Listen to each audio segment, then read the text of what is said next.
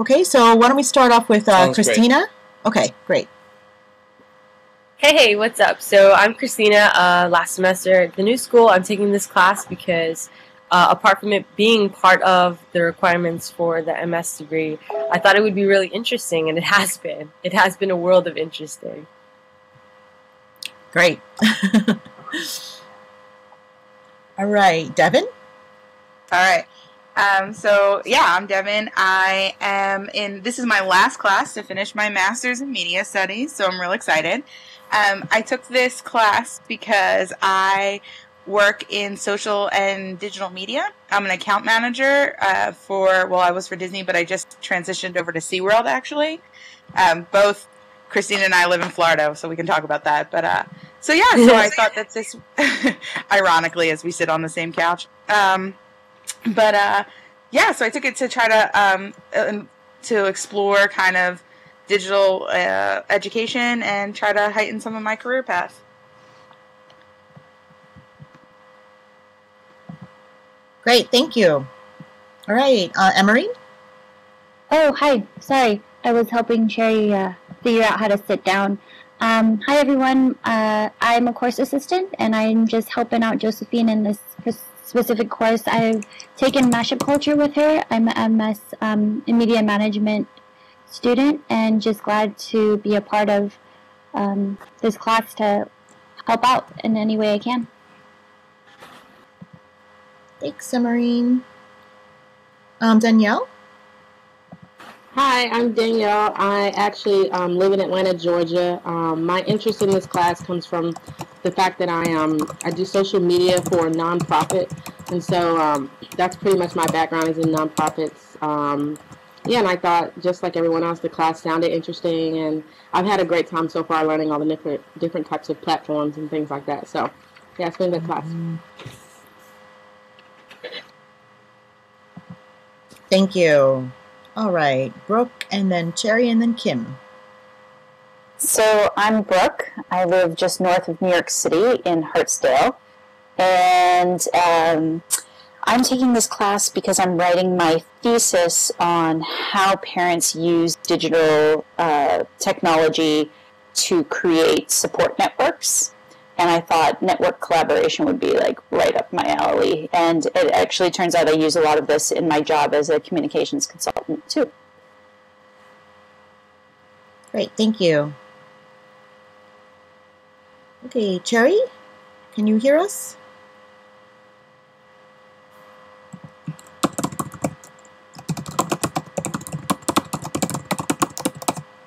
She might just be able to type, but not sure. Hello, testing. Okay, Kim, can you go ahead and we'll catch up with Cherry.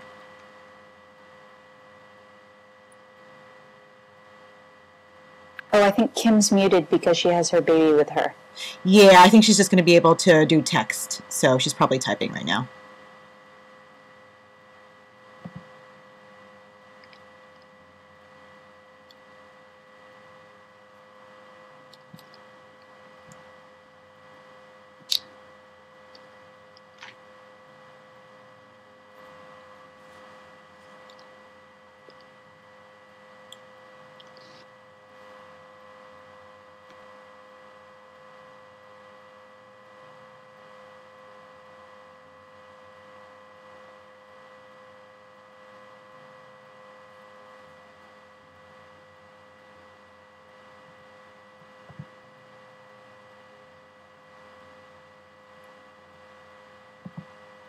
Okay, thanks, Kim. All right, John, do you want to go ahead and tell a bit about your background and what we'll be doing today? Okay, my name is John Mitchell. I actually teach in a dance program at Arizona State. We recently merged with film and theater, so I teach in the School of Dance, I get the name right, Film, Dance, and Theater. After much debating about the order of the names, that's what we came up with. And I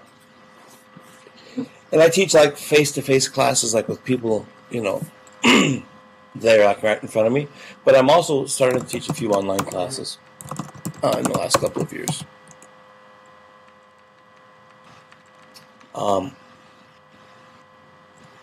I've been using Second Life in my dance and media class for about 5 years now. And we've done a bunch of performances, just dance performances, some of which involve live viewers viewing into Second Life, some of which are only take place in Second Life. I've done conference presentations.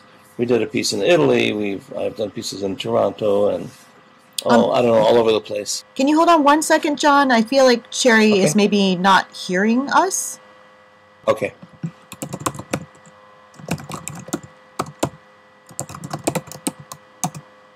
Testing, testing, testing, testing, 1, 2, 3.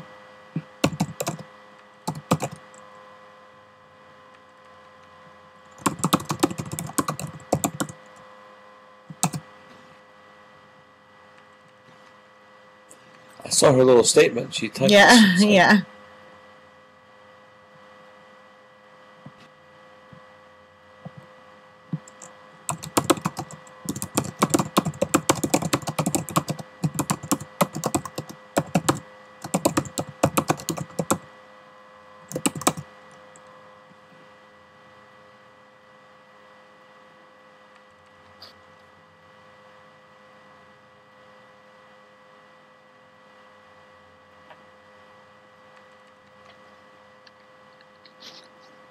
Okay, yeah, just... Oh, I keep forgetting she can't hear us.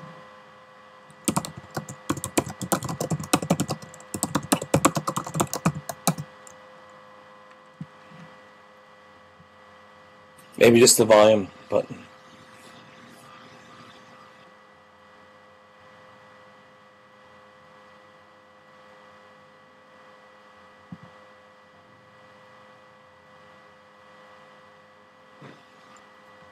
Okay, sorry for the delay, everybody.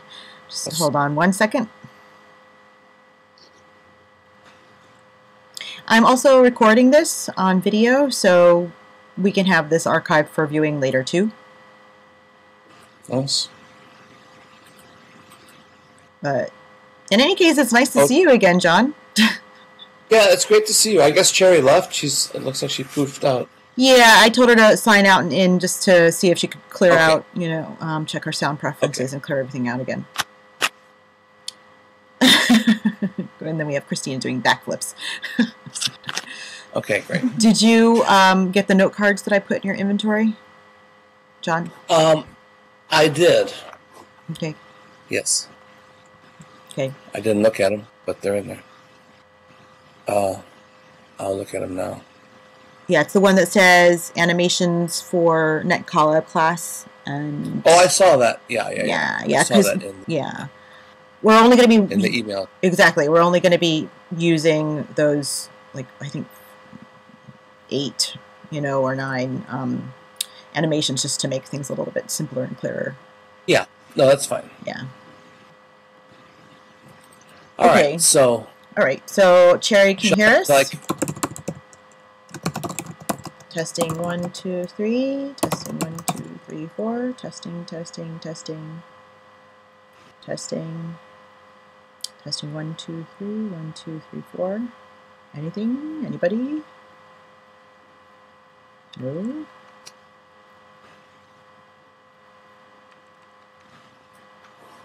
I hear you. Well, we can, yes.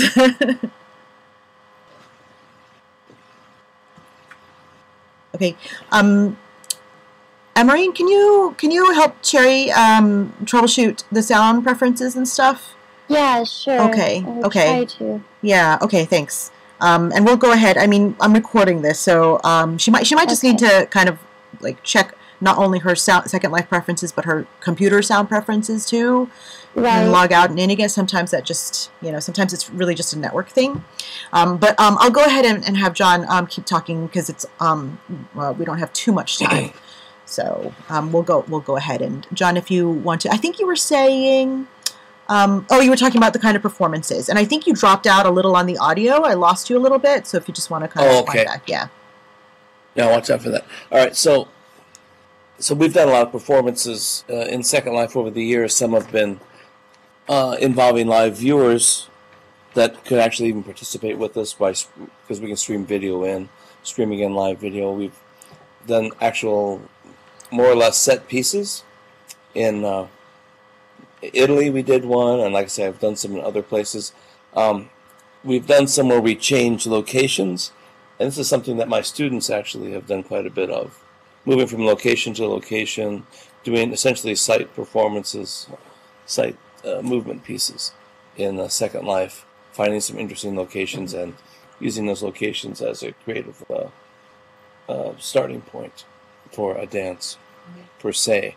I think, Josephine, we pioneered this sort of going from animation into dance form, or into, I use dance forms, going from animation into Second Life by bringing in BVH files and importing them. Talk a little bit about BVH. I mean, I don't know if how many people are familiar with those files. So a BVH file is a motion capture file. And right, it's a BioVision, yeah. Yeah, BioVision file. And so a lot of what is done to make our avatars move in certain ways is that people upload animations that we then apply to our avatars. So you can also take just motion capture files in general, upload them, and create your own animations, and which John and I have done by using a combination of BVH files and also using this program called Dance Forms. But you can also use any 3D program to create animations. And so one of the things I do in my media class is the students all make dance forms animations, and then they upload them to Second Life and combine them into gestures, and then they can make relatively complex group dances. And it's really a lot of fun. And like I said, we've been doing that for about 5 years. I don't know how many. I've probably run a couple hundred students through there. So I've got quite a collection of animations and of gestures and of dances. So since it sounds like most people are pretty savvy with media, and I just want to talk, I'm going to talk a little bit about telematics and how I came into Second Life from telematic performance. Does anyone know what I mean by telematic? Since we're not coming from a arts area, I'm just trying to check that out. Okay. All right.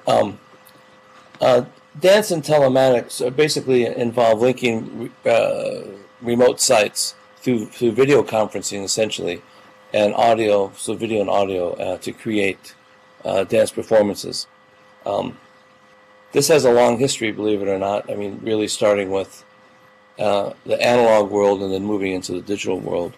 I think maybe the most famous telematic piece, the first one, was Hole in Space, created by the Electronic Cafe out of Santa Monica, California.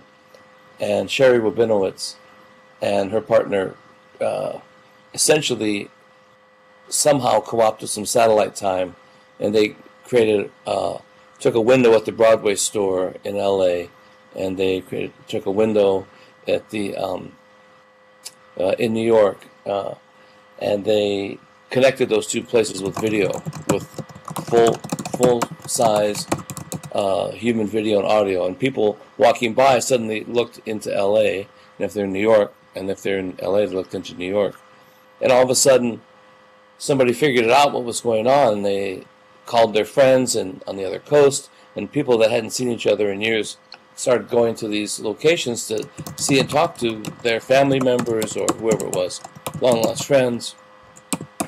So that was became a very famous piece. Moving forward in the analog world, it got a little bit easier. We began to be able to send video over phone lines in the late 80s and early 90s.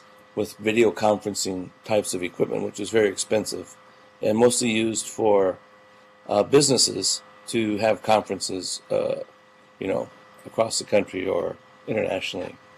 But these were still all analog devices. And does everyone know the difference between analog and digital, or should I talk about that for a moment? I think we're good. We're good. Okay. So, I mean, with analog devices, we're talking about information that we can readily receive in our body because we don't have to have a translator, right? We don't need a computer because it's sound waves and it's light waves and things that we can respond to. But then with the coming of the internet and digital revolution, all of a sudden, as bandwidth got wide enough, we started sending sound over the internet. That was the first big thing. Recording, a pianist living in LA, recording on a recording in New York over the internet and all this stuff. And eventually video, and now, of course, it's an everyday thing. You have FaceTime on your phone, which is cellular, which is another whole level. So we've kind of gone from analog to digital to cellular information, which is really the future, I think, and that the sort of digital lines are going to slowly, I think, fade out. And so as we do that, things change. When we move into digital, we have a computer that's encoding and decoding that information, and it's not the same that as we send. Now, the better it is, the less that we notice the difference, but also we get used to the difference. And so we're talking about information that's not as human, and this is the information we see all the time today. So it's kind of something to just kind of keep in mind that it's all compressed and it's all encoded, and it's a cultural. There are cultural implications. It's a cultural choice. Somebody made that encoding. Someone made that device that changes that information from one form to another and back, and it's embedded with their biases, And I think that's something that the information countries sort of push out onto the rest of the world. All right, that's my political statement. All right, so in about 2000, we created this group called ADAPT, Association for Dance and Performance Telematics, and we had 5 universities that were on fast internet then. It was called Internet 2, fast enough for video, and it seems hard to think that was 13 years ago, but you couldn't really send video over regular internet. It was too slow. So we started doing research in the kind of dramaturgy and the technical challenges and the process of linking remote sites. What happens? What can you do? What are the opportunities? What are things that you can do that you can't do in a regular performance? And we had a few conferences like that. Josephine, you attended one of those, didn't you? Yeah, it was before we started working with the ADAPT stuff. It was the SWIFT conference or something like that. It was SWIFT, okay. Yeah. So we had cell bytes, we had a couple of SWIFT. So we were doing these summer conferences where we were linking spaces on our campus. I'm at Arizona State in Tempe. And it was a great little workshop to kind of get familiar with, what happens, what happens when things don't work. How do you make something, with someone that you, how do you stage manage it? How do you start at the same time? How do you end at the same time? What happens if there's a problem at one end or the other? So eventually we got pretty good at this, and it became pretty popular around the world, and we started doing other, linking up with countries and other continents. And Josephine, you're at the VOG, right? And we did a piece with you from Tempe to Amsterdam. Yes. With the moderator in London. So we linked 3 countries on different continents. And after that, I did a large-scale piece with a group out of Seville, Spain called Proyecto Paso, which was based on the 30 articles of the United Nations Declaration of Human Rights. And this piece, we linked South America, a group, Ivani Santana in San Salvador, Brazil, with Seville, Spain, with Tempe, and eventually we added a partner from Chile. And so here we are linking 3 continents, doing these works for public as well. In Seville, it was a public presentation. We were sending video streams back and forth to each other, mixing them in one place, sending them back out. with large casts at each site, maybe 10, 15 dancers. So it was pretty intense and rewarding. And this piece we did three different shows over a period of about 2 years. And it was pretty successful. But what really happens at the end of the day is that video feed provides you with a window on the world. So when you're performing, all you see is what the other side wants you to see, right? You don't know what's going on behind the scenes. You don't know anything except what they choose to show you. And this kind of became a segue into Second Life, because what happens in Second Life is, what happens, things always don't work. Well, what we ended up doing was stage managing over chat. So we had a person at each site that was on chat, that was on headset, that could talk to the stage, and with the Proyecto Paso, there are 30 articles of human rights, and we did a 3-minute vignette on each one in each site, and we performed those vignettes together, and then they were mixed together. So we had a 90-minute piece consisting of 30 3-minute pieces. It was very time intensive.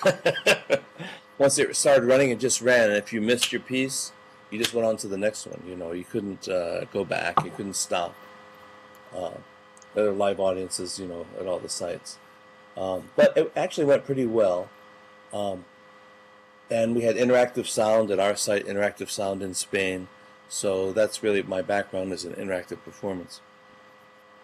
So, can you, John, talk a little bit about, so there's all this history of telematic, collaboration from analog to digital and now cellular, and very much the way that, dance has been a part of it, and performance has very much changed because of that. Like, can you talk a little bit about the kinds of interactions that are now possible that weren't possible before, and just kind of how that kind of collaboration has progressed?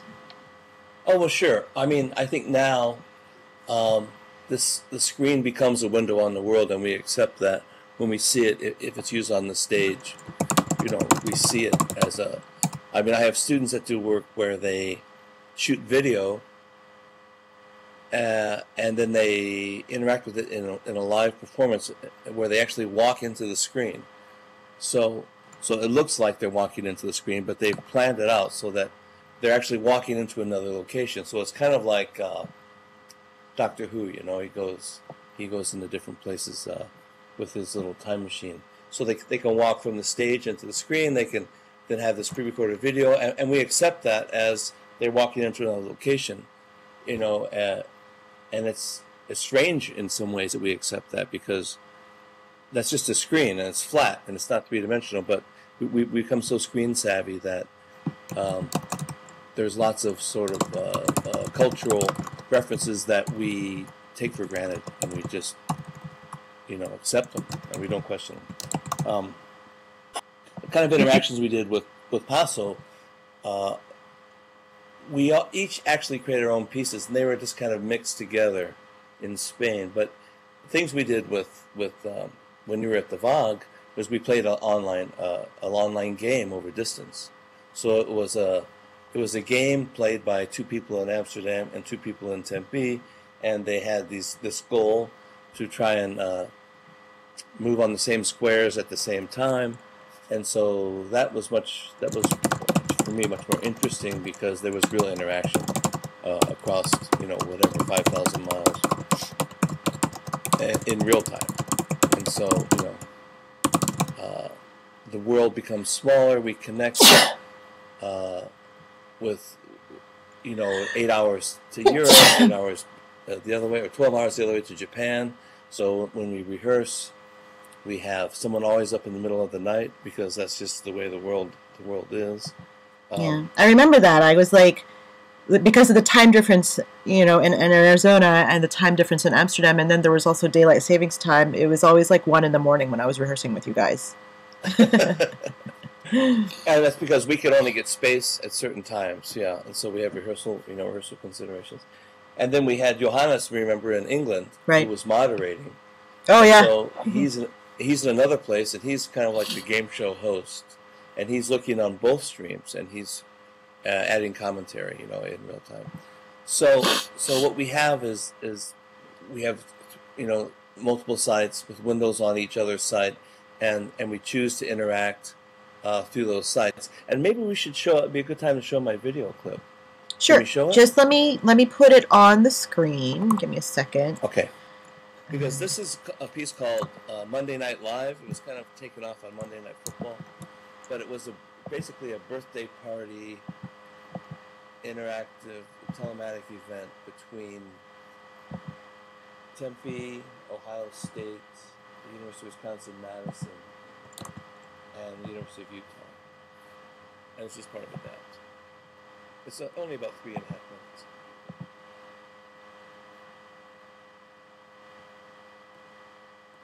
It might help to have a little visual aid.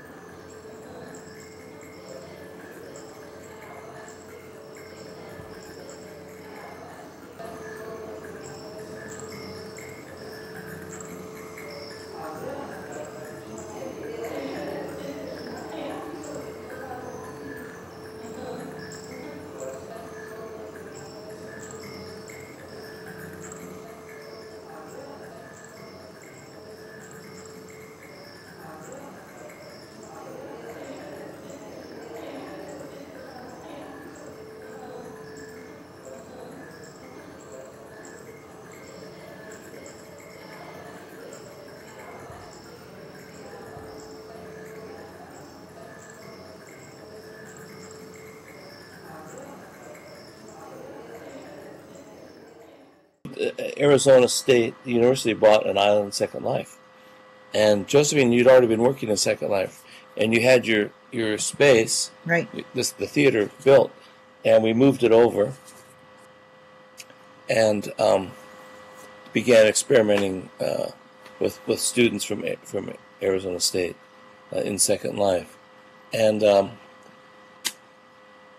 for me, what connects this to the telematic performance is in the telematic performance you have the kind of the window on the world, and then you're looking through that window, the camera, you're looking into that space, and then you're meeting people in that space, but only in that window. In Second Life, you have basically a virtual location that everyone can go to, and so it's kind of like the inverse. You don't see the world at all, but you meet everyone in this virtual location, but you still have all the time constraints and all the other logistical issues, but at least you have, and you have an avatar. And avatars are interesting, and they have a whole set of cultural connotations. I don't know if you probably have talked about those already, haven't you, Josephine? Actually, not too much. We've met inside Second Life a couple of times and experimented with some of the dance gestures and whatnot, but we haven't gotten to any really sort of like granular discussions around like avatars or embodiment or anything like that quite yet. Okay. It's interesting in my class. Like I say, I've taught this I've taught my part of my class in Second Life for about 5 years, and that's about 10 classes. And I always have students that are really, really opposed to Second Life, and I always have students that really, really love it. And so, why do you think that is? Anyone?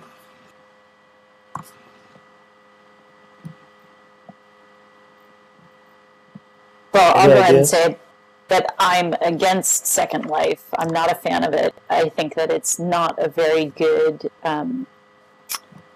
It doesn't work very well. I mean, like even now, I can see like my hair. I have bald spots and stuff like that, and we have all of these technical difficulties. And I'd much rather have a face-to-face conversation than hang out in Second Life. I mean, I'd much rather do like Google Hangout or something like that. Right, right. Okay. Well, I think to speak to totally, just really specifically to that point, Brooke, I think that, well, firstly, like, I don't know that I would ever compare, like, face-to-face to Second Life, because I think that's just apples and oranges, and they're very, very different interactions that, aren't really meant to be compared. They're just, they're different interactions that we have to sort of learn to work within because, they have different affordances. But I think that some of the dance games that we'll do today really speak towards leveraging the space towards what it can be capable of, so which is that, yes, there are certainly, my goodness, like the graphics engine and things like that certainly could be better. And, the graphics engine in Unity is certainly better. But like as a collaboration platform, it's actually one of the most open. Like you can customize it more than any other virtual world. And up until just recently, all the content you created was completely, owned and licensed by you. But really, I think for me and for John as well, it's that you can customize all of your avatar motions. You can customize the way that you look, the way that your entire environment looks, and that can't be said with even a lot of games, where you can make maps, but they're very, very like restricted in terms of like what the maps need to look like, and also what kinds of objects you can make. So I just think it's about like sort of understanding like the kind of the affordances that each platform or service can offer, and trying to make kind of interesting collaborative frameworks around that, so to speak. Well, maybe we could hear from someone that likes Second Life or enjoys it, and maybe they want to speak to the positive side of it. I have to say, I'm always surprised that I have students that are sort of they do the Second Life exercise because it's part of the class for a grade, but they don't want to do it. Anyone want to speak to the pluses? Well, I can. Cherry's typing something. Okay, great. Okay, she loves it.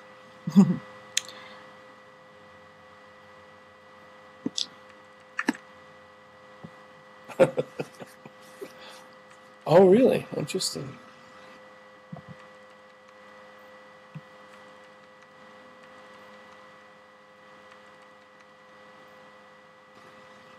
Okay.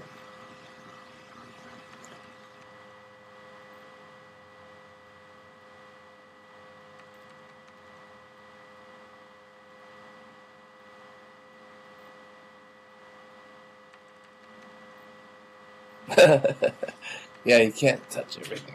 That's true.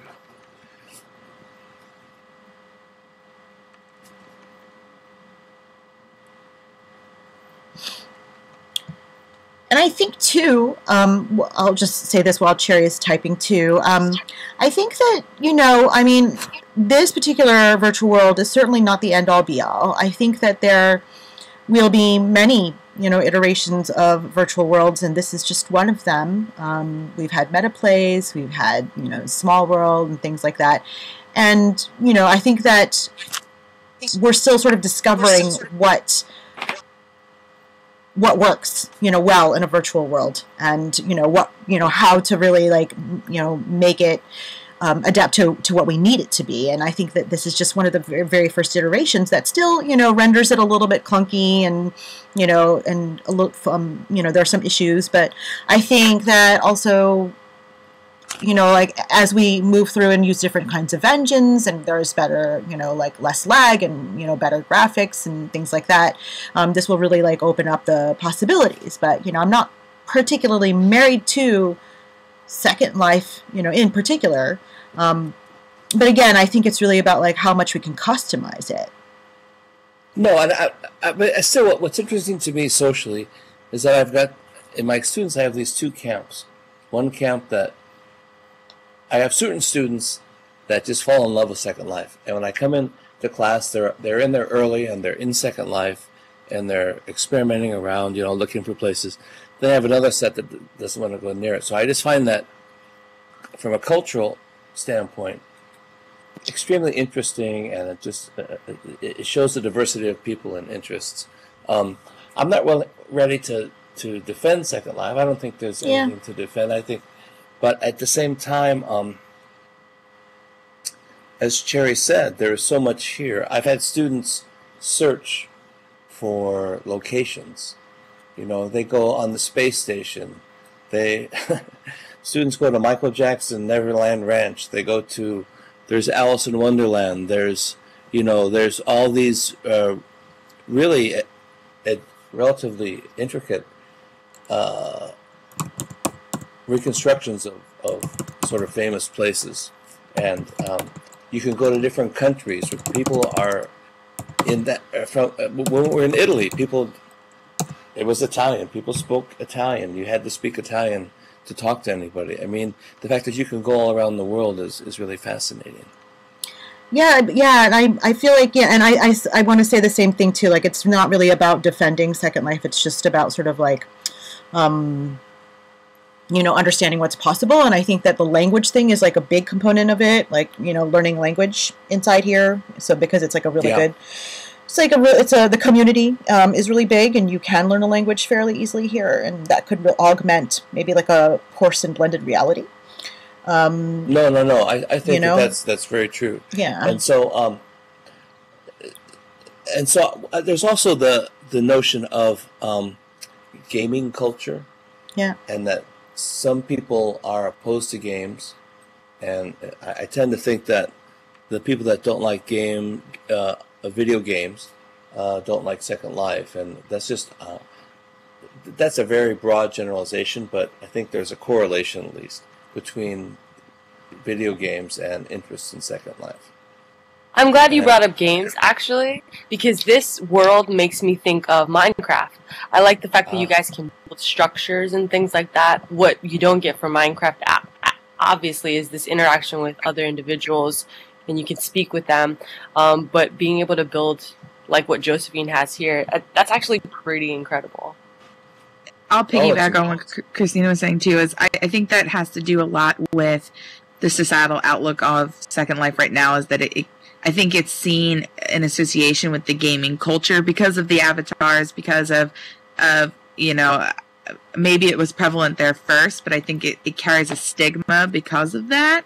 I think it's kind of just social transitions between on how we represent ourselves. Like right now, it's okay to spend your whole day on Facebook and post, everything you ate to Instagram, but there's still some kind of social negativity or outlook to, connecting and, from a wide standpoint, because I think it is right now so associated with that kind of gamer mentality. Like, I don't think it would be a far stretch right now for people to say, like, Minecraft, World of Warcraft, Dungeons and Dragons, Second Life. You know, like, and but I think that'll change. Yeah, and I think there's very much like that. So there's very much in Minecraft the same sort of like creative community. Like, you know, I forget who was like people create like entire campuses on Minecraft, and you know, it just has a different sort of like building structure, but like, it's the same sort of originality and almost like entrepreneurial mindset. But I want to speak towards something that I think Cherry had brought up a little bit earlier here, which was the refugee kids. And I believe were you talking about the working with Macondo Dance Connect kids? I think it was. But I'll speak towards that anyway, because I feel like, oh, maybe it was something different. But I actually also worked with a group of refugee kids in Vienna in a refugee community called the Macondo.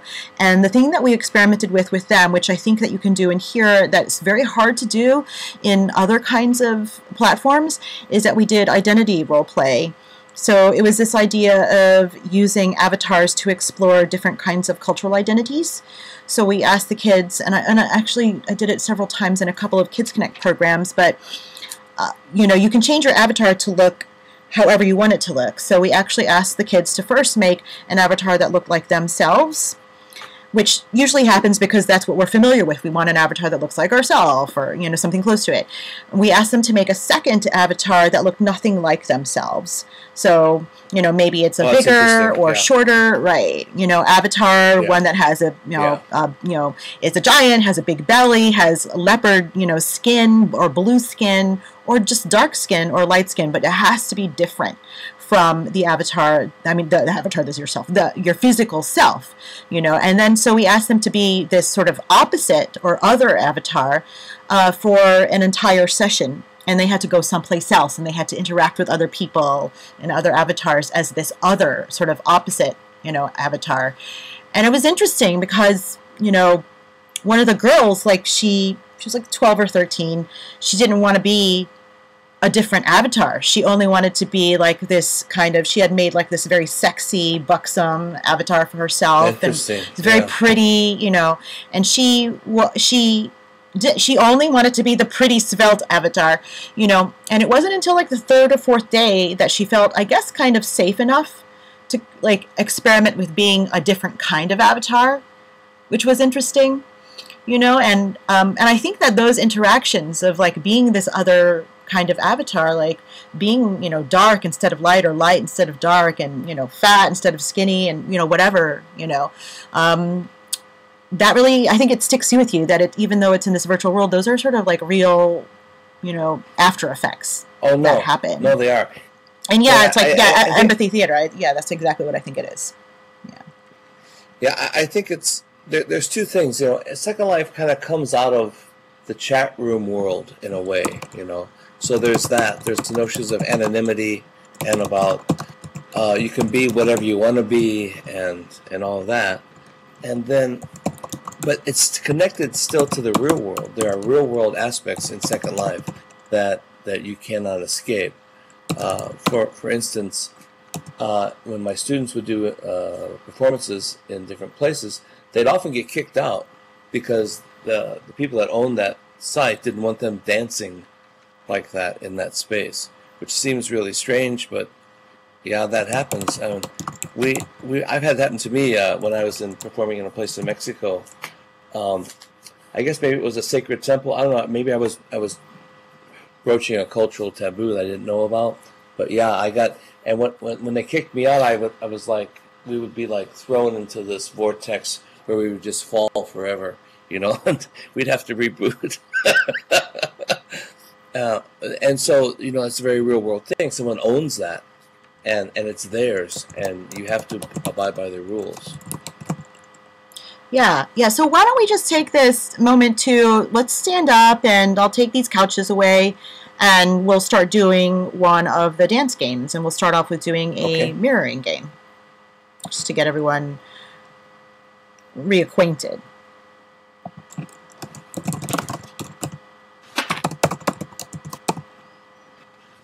Okay, so let me just get rid of these couches, put them away.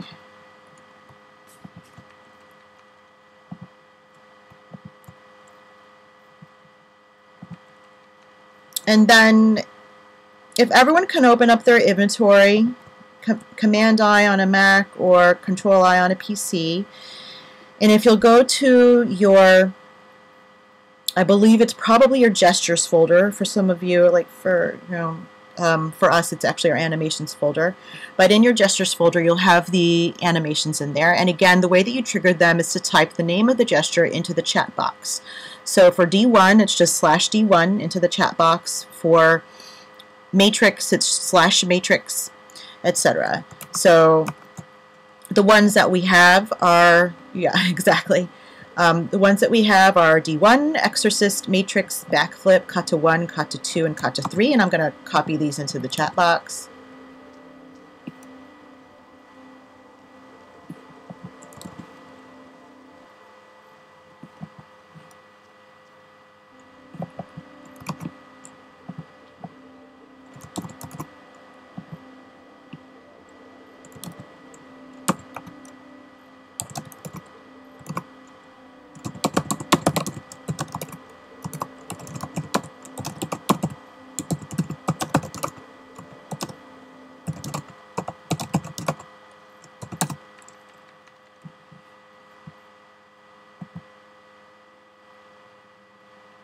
Okay, so so we have all of those. So go ahead, if you haven't gone through all of them, go ahead and go through all of them. The D1, Exorcist, Matrix, Backflip, Kata 1, Kata 2, and Kata 3. Note that those all play through once, right? So when you do each of them, it just plays through once, and then it stops. Then there are the ones that are looped. And over here we have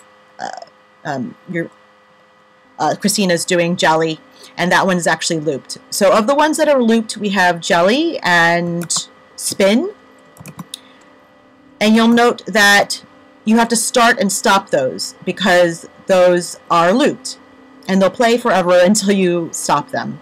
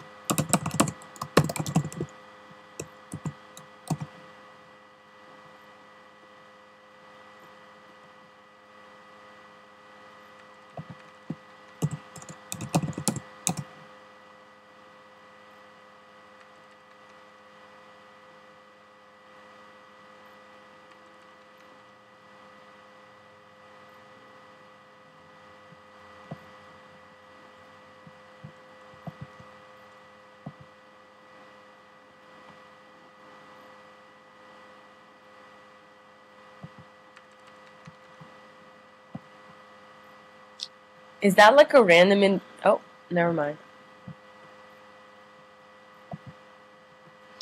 Okay, so go ahead and if you've gone through D1, Exorcist, Matrix, Backflip, Kata 1, Kata 2, and Kata 3, now go through the looped ones, which are Spin Start, Spin Stop, and Jelly Start, Jelly Stop. Okay, so everyone do Jelly now.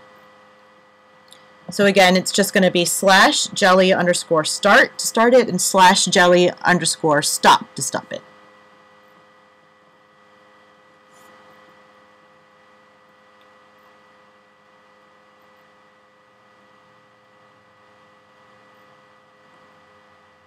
Okay, it looks like everyone has got Jelly, all right.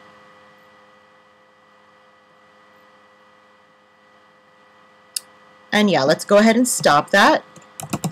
And then start the spin.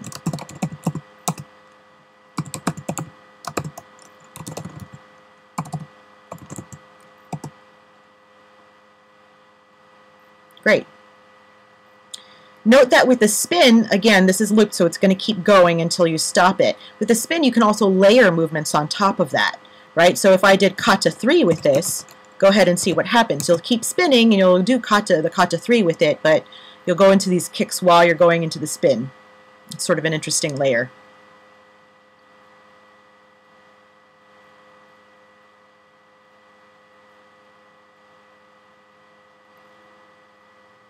Okay?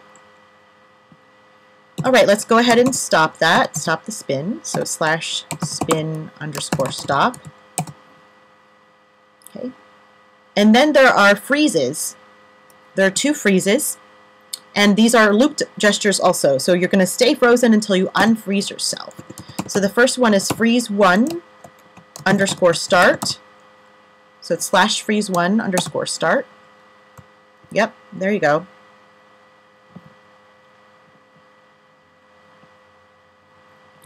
And then let's unfreeze this. So this is slash freeze 1 underscore stop. And then there's freeze 2.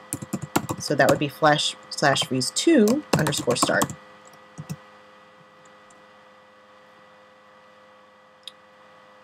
Welcome back, John. We're just doing the freezes. Great. So this one's like a little bit more of a Saturday Night Live type of freeze, where the other one's kind of boxy. Okay. So we'll unfreeze this one. Okay. And last but not least is the very last thing which ends the game, which is the sleeping pose, which is sleep underscore start. And you literally just fall down dead sleep. Yeah, exactly. Good. Now, note also that you can do any of these things in the air too, because of course we're not restricted by gravity in here, right? So like if I were to go ahead and go into fly, I could do that, right? So go ahead and stay sleeping and just go ahead and fly while you're in this sleeping pose. And again, you can go above somebody, you can page up and go a little bit higher, page down a little lower, move yourself in space, bump into people. So you can do any of these dance gestures in a different space.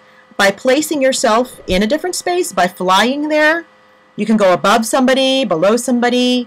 Like there are different spatial options that you can take with all of these different things. Okay, so let's go ahead and come out of our sleep. Sleep stop, or sleep underscore stop, yeah. Okay. Josephine, did you share these gestures with me? Yeah, it's in the note card, in the animations for Net Collab note card. So how do I get those into my gesture folder? Because they're not working. You just need to click on them and copy them into your inventory and then activate them. I'm sure you already have them. These are the ones that we've used before. But they're just probably, I renamed them. Name. Yeah. Yeah. Okay, so let's try this. Okay, so I'll go ahead and do a gesture, and you guys have to do it with me. And this requires just like sort of knowing a little bit which gesture is which, but they're all pretty clear if you do them just a couple of times. Okay? All right, so I'll go ahead and start.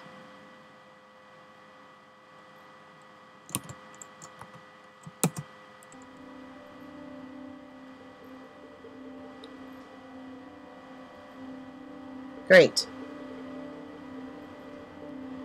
Good, yeah, so this is D1.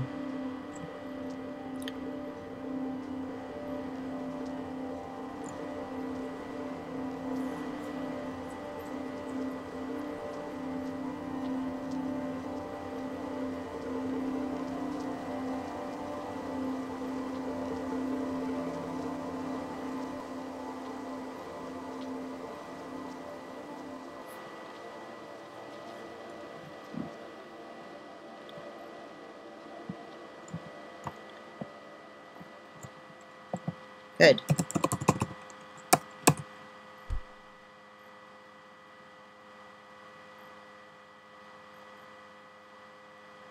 Okay, next.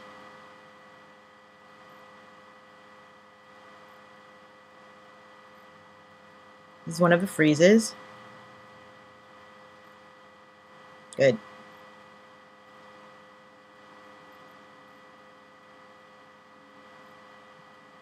Almost, Christina. It's the other one. Yep. Good.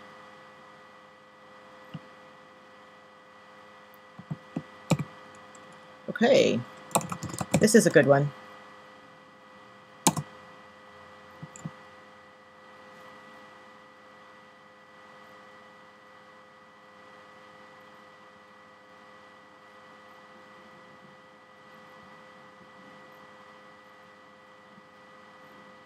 John, did you get them into your inventory?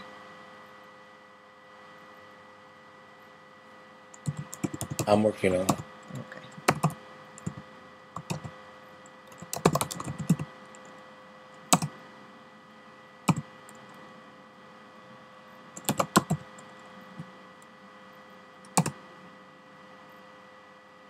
I have to activate them. Okay.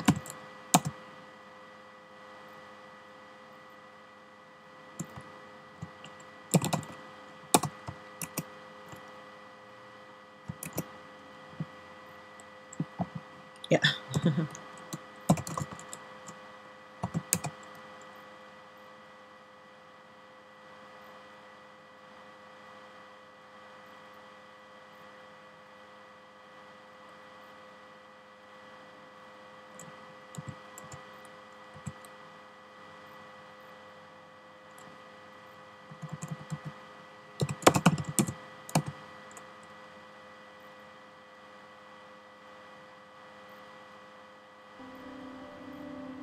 Oh, there.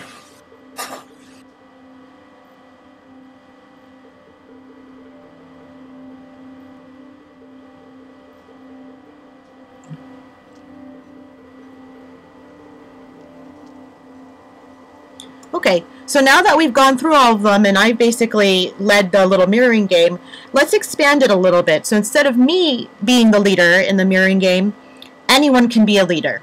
Okay, so we just have to watch whoever like makes the first change, you know, can happen just organically, but you can do one of the freezes, you can do one of the dances. The only thing that I would wait on is the sleep. We'll save that towards last. Okay, good.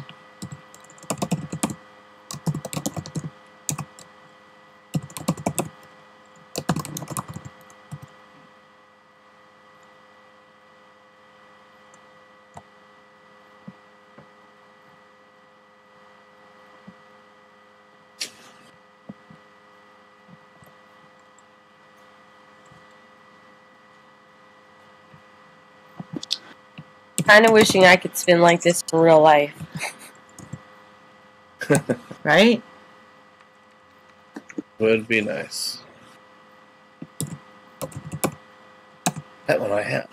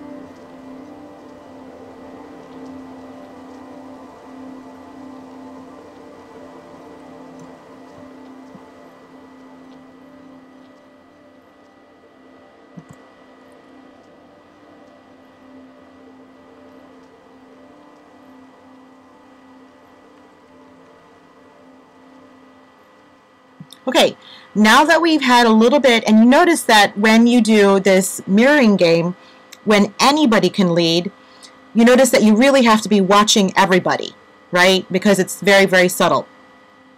And the changes might happen from anybody. Okay, so I'm going to tweak it up a little bit. And this game is called this game is called 3 Up, 3 Down. So the idea is that 3 people have to be moving, and the other 3 people have to be frozen. So how many people do we have? We have 1, 2, 3, 4, 5, 1, 2, 3, 4, 5, 6, 7, 8, 9. Okay, so let's play 4 up, 4 down, and I'll go ahead and I'll take myself out of it so you guys can be an even number. So we'll play 4 up, 4 down, and 4 people have to be moving. And again, you can play that mirroring game. So whoever starts a phrase, you know, go ahead and let that phrase play out a little bit, like let it happen for a little while before you change it. And then, you know, with that is that, you know, anybody who's in the 4 moving people can stop and go into a freeze. When that happens, whoever's frozen, one of you has to start moving, right? So does everyone understand the construct of that? Yeah, Yes. totally. Okay, so 4 up, 4 down, or four frozen, 4 moving. Okay, so I'm going to step outside the circle a little bit here, and I'll just do a countdown, and at the countdown, 4 of you will start moving and 4 of you will stay frozen. You'll just kind of have to pay attention to like who actually starts moving and who stops. Okay, so let's go ahead and on the count of 3, 2, 1.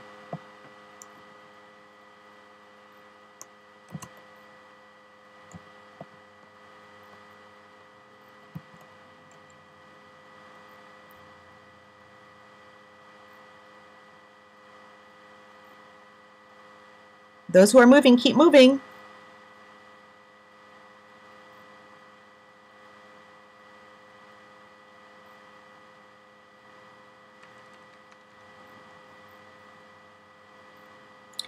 If you're going into a frozen mode, make it very clear. Actually go into one of the freezes. Freeze 1, start, or freeze 2, start. Good, good. Nice. Very nice.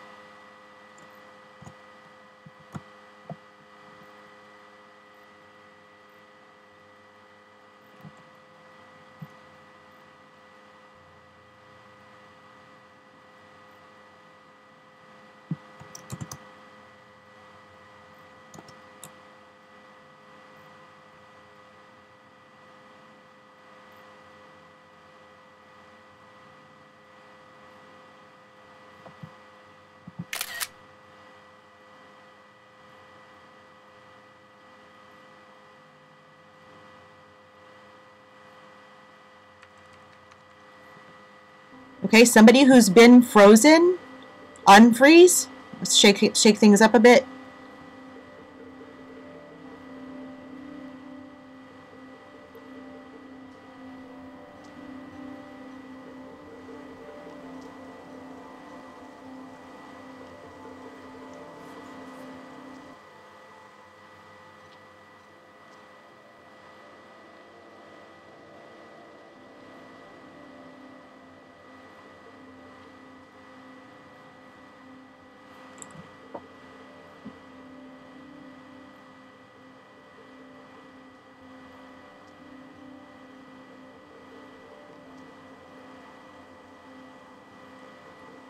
Okay, good, good.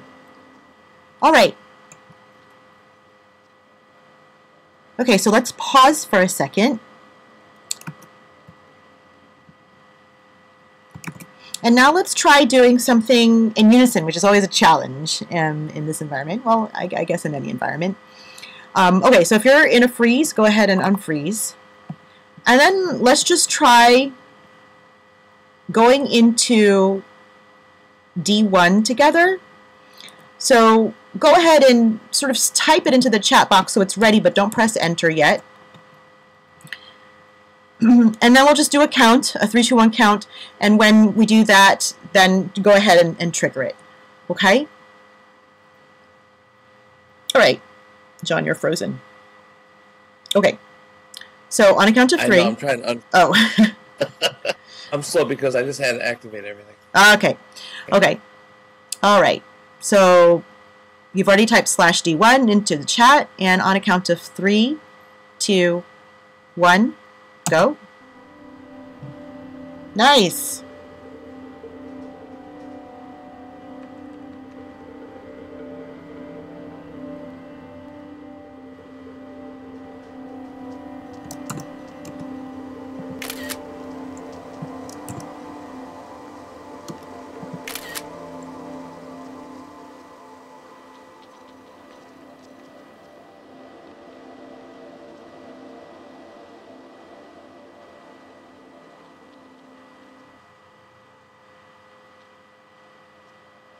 Oh, that was lovely, you guys. Okay, so this time let's try that again, but right after we finish with D1, and you'll see that the last movement is kind of like you're floating in this like lotus position. That sort of signals the end of the gesture phrase. Right after that, do the backflip phrase. So again, we're going to do a count of 3, 2, 1 to start the D1 phrase, and then go right into backflip. So have that typed into the chat box ready to go. Okay, so /D1 is in the chat box, and on 3, 2, 1, go.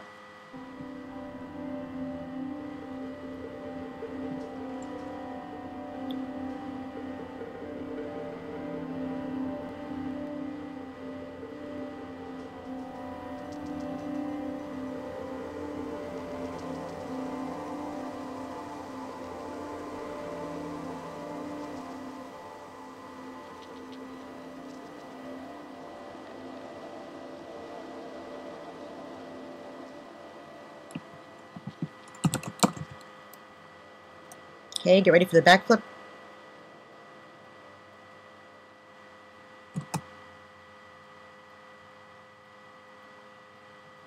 Good, good. Okay, so let's do this. Because there's sort of quite a few of us, I want to just split us into sort of Team 1 and Team 2.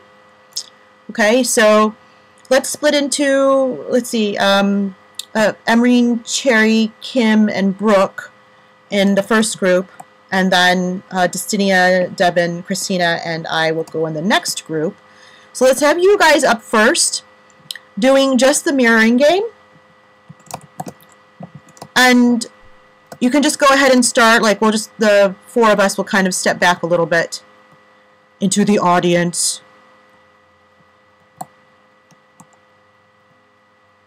Okay, oops, I'm going the wrong way. Okay.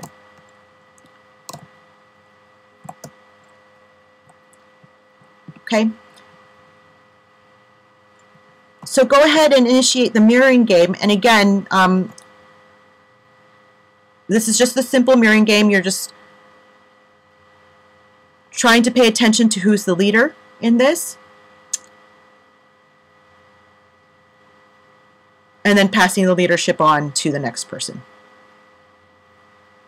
And John, I see that you're just logged in now, so we have just Team 1 doing the mirroring game, and then we're going to have Team 2 do the mirroring game.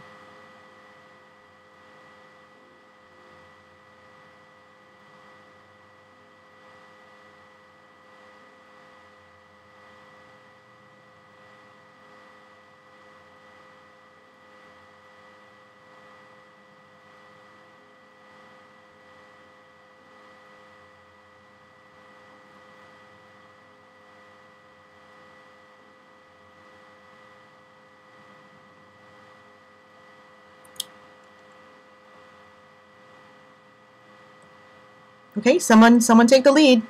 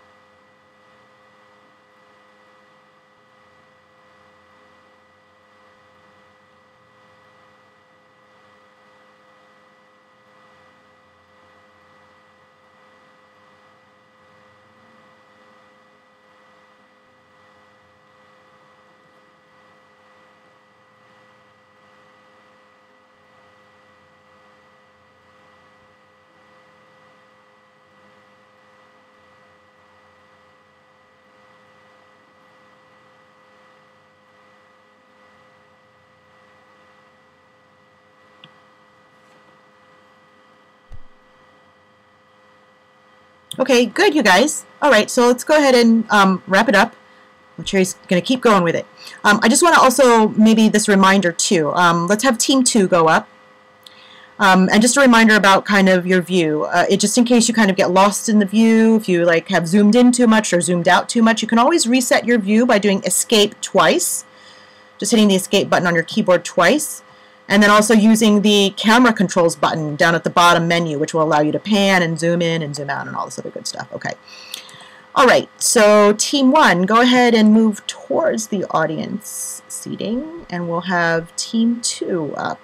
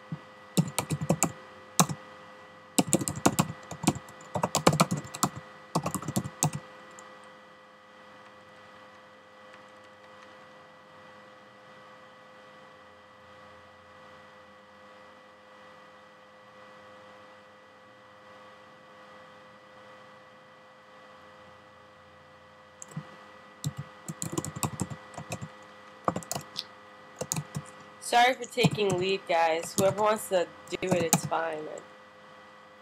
It's fine. It's meant to be, you know, whoever takes the lead takes the lead. It's fine. It's meant to be that way.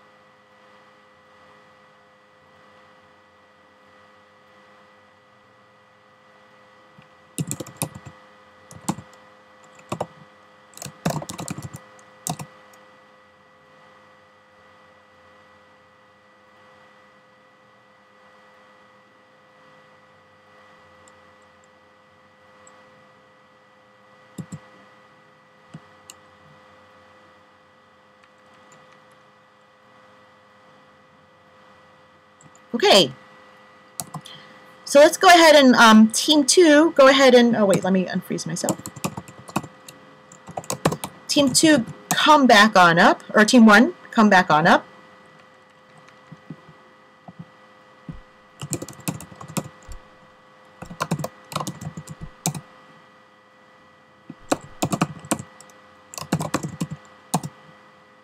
Okay, so let's talk about a little bit about what you guys saw in the different teams, like what kinds of interactions you saw.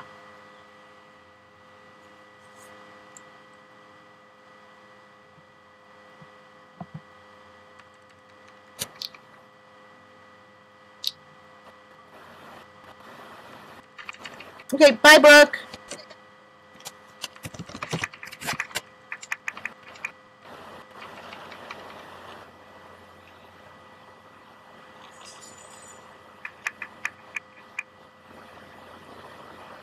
It's always hard because you can't. Sometimes you can't type as fast as you see things happening. Exactly. Yeah, that is part of the challenge of it. Yeah. Another challenge I Mine found had too is that auto- if you're in something and you type something else because you forgot what you were in, when you stop the one thing, you might still be in the one you did before. Yeah. And I couldn't remember which one I was in. Yeah, that's fine. Yeah, yeah. It was usually either jelly or something like that. Or yeah, a freeze, and you go back to that freeze. Yeah. Right. What about when two things were happening at the same time? Like, what if I started, jelly, and you started matrix or something? It took me a little bit of time to realize, if I didn't see you at first, it took me a little bit of time to figure out which movement it was, especially if you were like in the middle of it. Yeah. So, But I mean, if two things are going on at one time, like what did you see happening? Like some people went with one and some people went with the other? Yeah, Right. that just happened in our group right now. It takes like a minute, and then it's funny. Like, I mean, at least I was like, I stopped and paused, and I was like, okay, like, it's a very much a follow the leader exercise where you're like, okay, well, let's see if we go back to neutral, or are we all gonna pick which one dominates? Another thing that's tough is some of them that have some of the same similar movements, like kata or one of the dances. You kind of have to be familiar already with the gestures. Yeah. Or the freezes, even. Yeah. Yeah.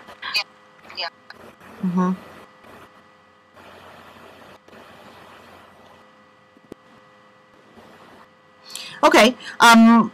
Another thing that sort of was happening, we'll do like one last thing if you guys have a few more minutes. And if you have to bow, you can do that too.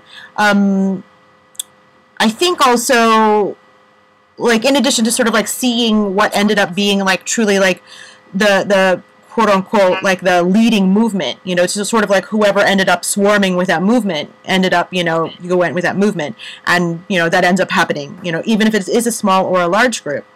I think also that, I just lost my thought. What was it?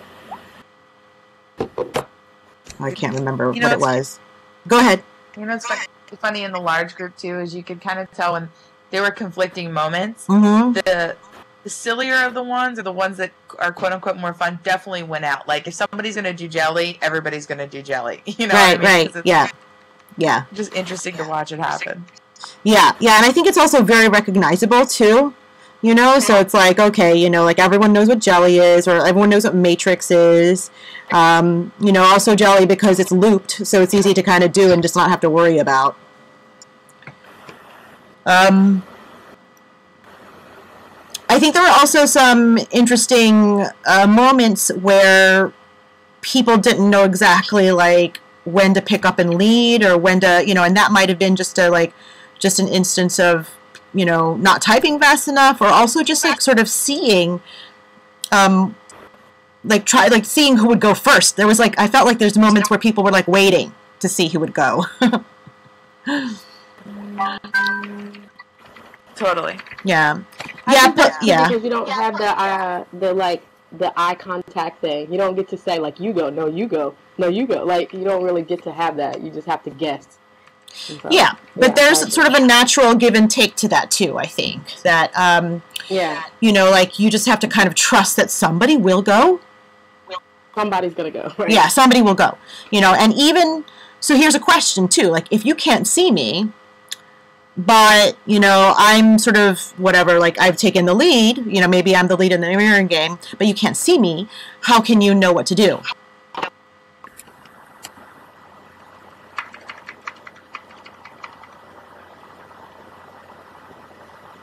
Exactly. So even if you can't see me, somebody next to you might be able to. Similarly, like let's say, if you were leading and I couldn't see you, maybe because you were in the back of the room or in a different space or whatever, like I know that somebody next to you and the somebody next to them might be seeing you. So it's a question too of just like being aware of who else is in the space, So last but not least, let's go ahead and put on some body objects. So go ahead and open up your inventory, Control-I or Command-I, and put on a ring. And it can be any ring, like, you know, one of the half rings.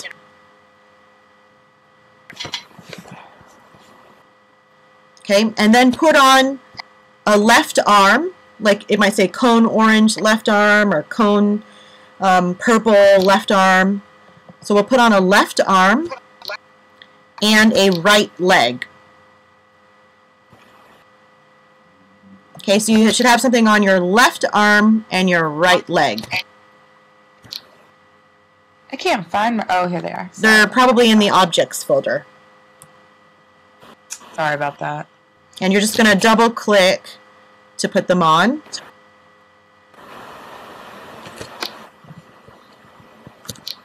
I think somebody dropped their... Does everyone have... Yeah. A ring and a left arm and a right leg. Yeah. Good. Great. Okay. So...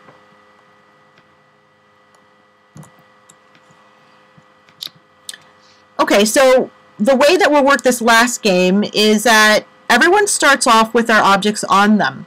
And again, we're playing the mirroring game. We're just going to keep it simple. We'll play the mirroring game. You know, so somebody can start and other people, you know, jump in and somebody else takes over, just like we've been doing. However, at some point during the time, somebody drops their ring, removes it. So you can remove it just by double-clicking it in the inventory again. So the first thing that might come off, and we don't know when it'll happen, but it will be the ring, and somebody can do that. And then once one person does it, everyone else has to take their rings off. Okay, and then one of the arms or one of the legs can come off. Right. So gradually, an arm comes off or a leg beam comes off. You know, and once somebody sees that, everyone has to drop that arm object, or everyone has to drop that leg object. Okay, until we don't have any of the body objects left. We don't have the ring or the arm or the leg objects. And then once that happens, once there's no objects on anybody, we fall asleep. So you go into that sleep pose.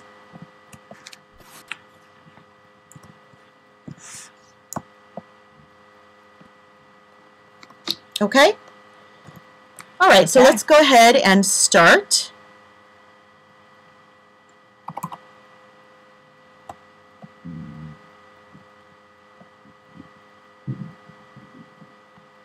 It's helpful at this point, I feel like, with all these things on and stuff going on, is I like to kind of zoom out a little bit, use my camera controls to just like see the whole space.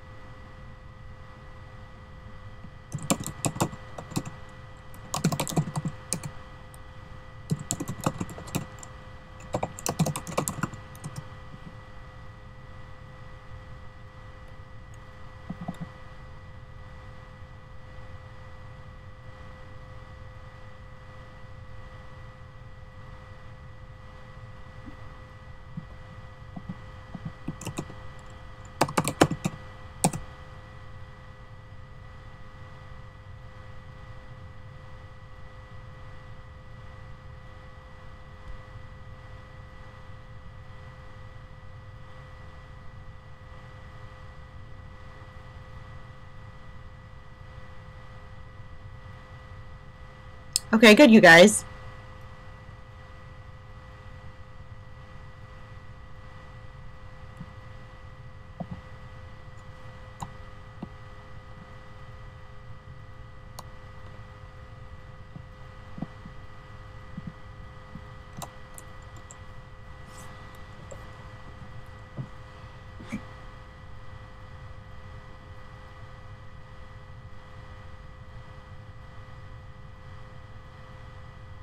All right, so how do you guys feel about how that went? That's pretty cool.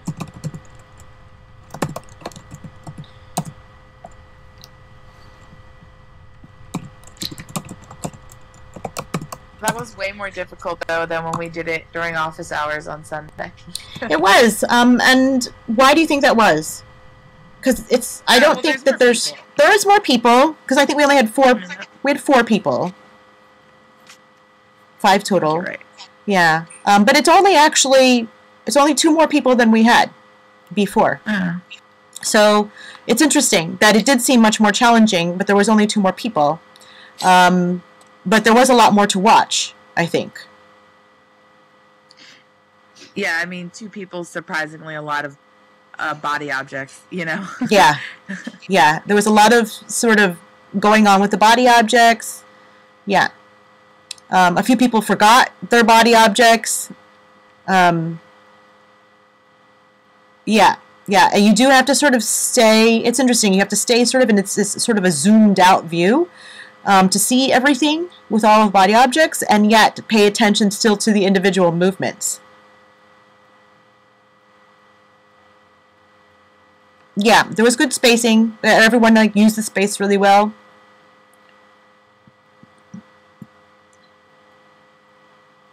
You can just use the camera controls to zoom out. The camera controls button down at the bottom. Yeah, you can pan and zoom in and zoom out. And that way, you can also, one of the easier ways to zoom in and out is just to use the Option or Alt button on your keyboard and click on something. Like if I wanted to, click on, look at Christina, for instance. I can hit the Alt or the Option button, which turns into a magnifying glass, and I can zoom in and out that way. You can go ahead and try that. So that's a keyboard shortcut that's very useful.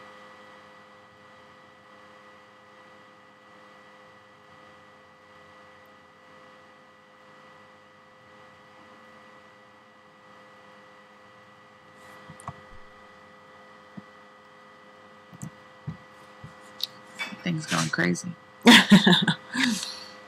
Yeah. You can use the Option key and arrows. Yep.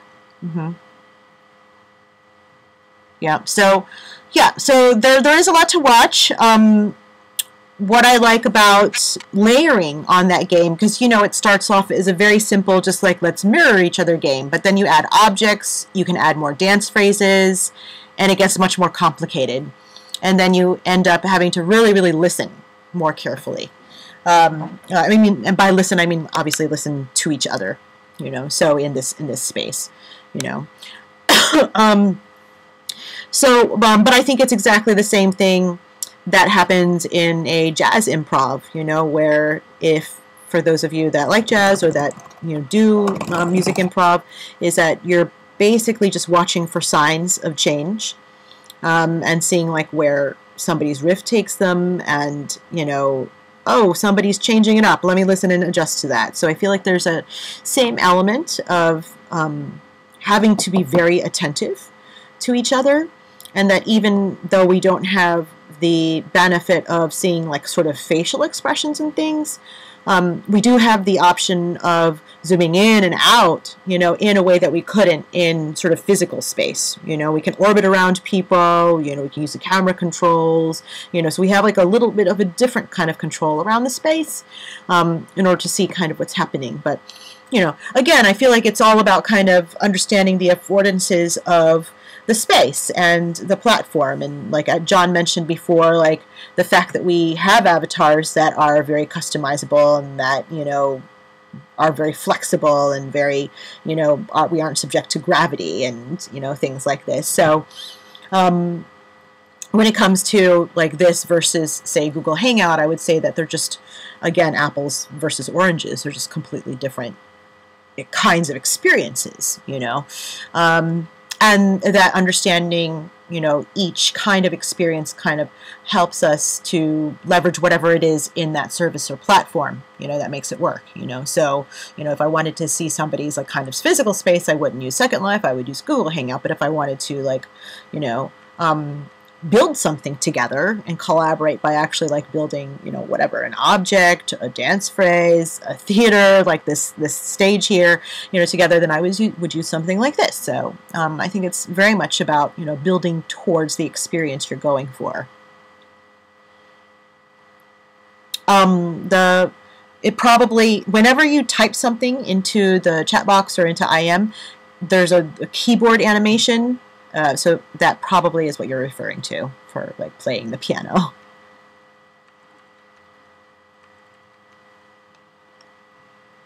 Okay, so does anybody have any last questions for about what we did, or for John? Oh, I just want to. I want to apologize for crashing. I crashed twice, and then like I've got severe lag. That's why I'm like bumping into people and doing weird things. But I'm normally not like that. You know, it happens. I figured, you know, when you logged out and in a couple of times, I was like, oh, he's having crashing issues. We learned a lot about technology this week. I was great up to then, yeah.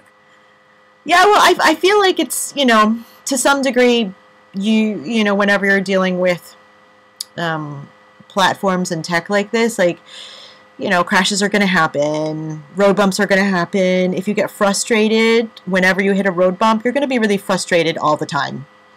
You know, so to some degree, you just need to relax and let it roll right off your back. Totally agree. Ditto. Exactly. Okay, Ditto bye, that. Cherry. Bye, Kim. Okay, it was good seeing you all. Yeah, that was fun. It was good meeting you, John. Thanks for popping in. Yeah, Jen, thanks for introducing us to your work. It's really, really interesting, and it's totally something we haven't looked at yet, so thank you. Great. Oh, you're welcome. Thank you. It was my pleasure.